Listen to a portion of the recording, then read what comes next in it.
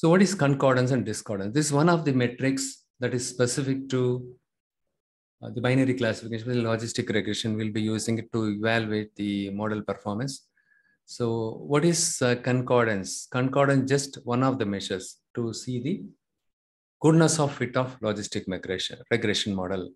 So with this concordance and discordance alone, we cannot decide, how, my model is doing good or my model is doing bad. Okay.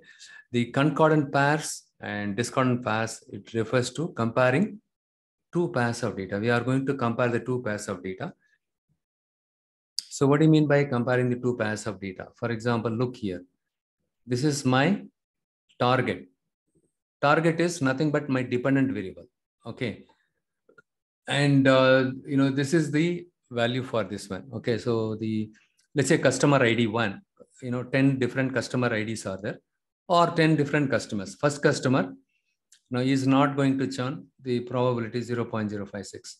And here, my model, okay, let's say, this customer is 1, it assigned 1 here, and the probability is 0.200. Okay, here, all you need to do is, when you look at this here, so we have pair. What do you mean by pair?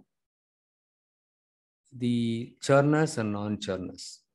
This is one pair, right? Likewise, how many number of pairs we can create it.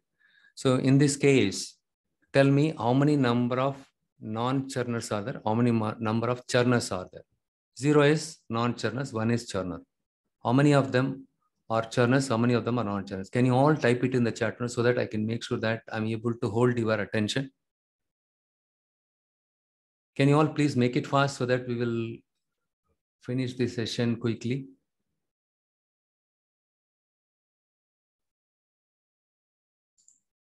I don't know, 7 non-churners, very good.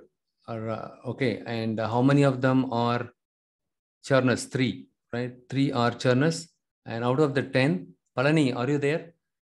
So 0 is non-churner, 1 is churner. How many churners? All of you, please. Okay, yeah, 7 non-churners, Mukilan, correct, right? So 3 churners, very good.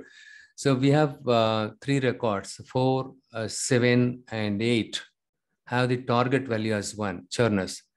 And then remaining 7 records have target value 0. So hence we can create 7 cross 3.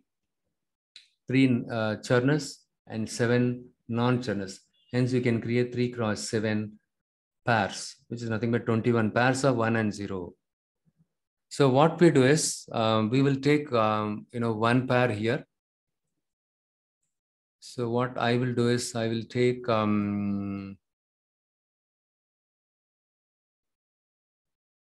yeah, so we can create 3 kinds. So look here, in this case, I take the ID 4, the record 4.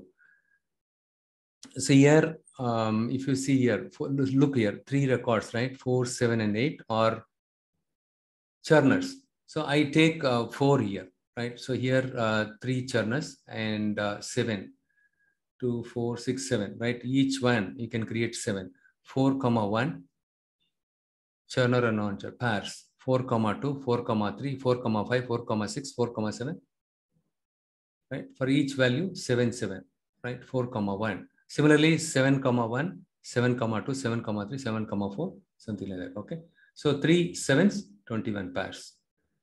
21 pairs of 1 and 0, okay? Here we can see that 1, right? So 4, 1, 4, 2, and 4, 3, we can see that. And the probabilities, let's say, you got the probabilities. For this pair is, 4, right? So for this one, 0.200.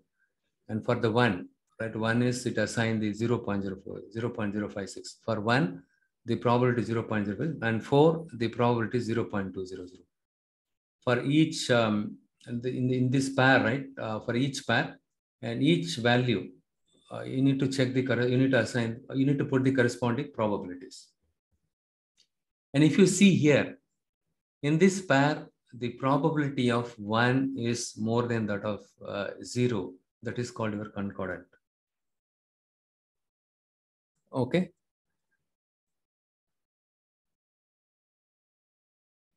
And the second one is same thing. So here so this is concordant, because in this pair, the probability of 1, this is probability of 0, this is probability of 1. The probability of 1 is more than the probability of 0.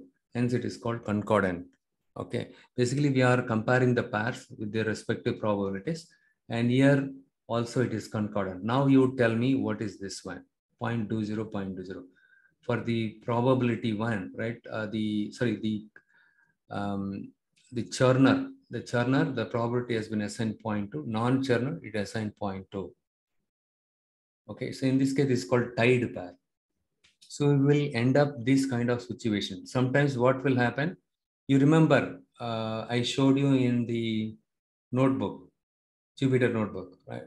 When you use the predict proba, it gives you two values, predict proba. One is the first value is for non-churner. What is the probability the customer is not going to churn?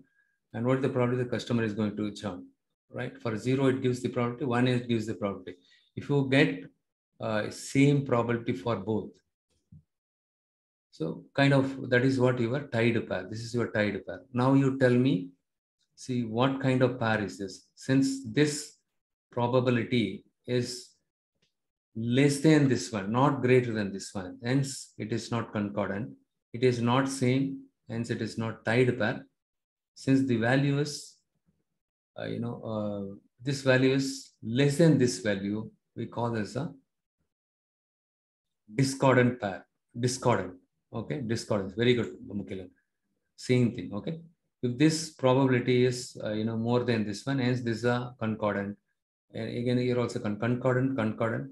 We have one discordant. We have another. This is the one is called your thing. So the next step is see the simple thing. If the probability assigned to 1 is higher than the probability assigned to 0 in a pair, right? Then that pair is said to be concordant. So if you end up something like this, okay, if the probability assigned to 1 is lower than the probability assigned to 0, this is called your discordant. It is not agreeing with that. Okay.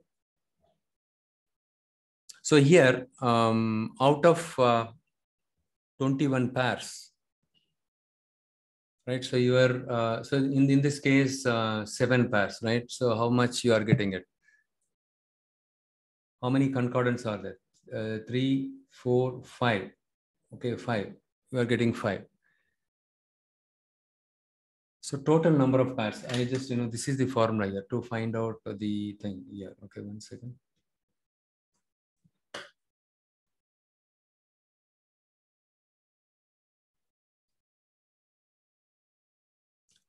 Let's see what is the total number of pairs? 21. The denominator, you put 21 here. And let's say the out of 21 pairs, 18 are concordant. 18 are concordant and 2 are discordant.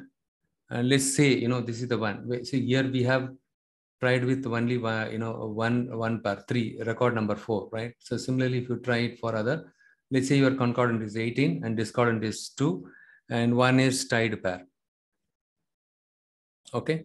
And in this case, how many concordants are 18? 18 divided by total number of pairs is 21. So this one gives us close to 80%. So if you say that your classifier classifies concordance is 80 or above, then it is good. The model was able to distinguish the one with 0, right? It is able to classify the good with good and the bad with bad. Okay, correctly. It is 80%. Your model, your classifier is good because your concordance value is high. If it is less than 80, let's say 60 or 50, then there is no agreement. Okay, then your model is not doing good job. Okay, but with this itself, we cannot conclude that my model is doing good. In addition to this metric, you need to check the AUC and accuracy, all the things you need to use. You need to check it out. So hope you understood how you need to use this one. The next one is we have something called kappa statistic. Even I don't remember how do we get this value kappa statistic. Let me just check. I need to do Googling here.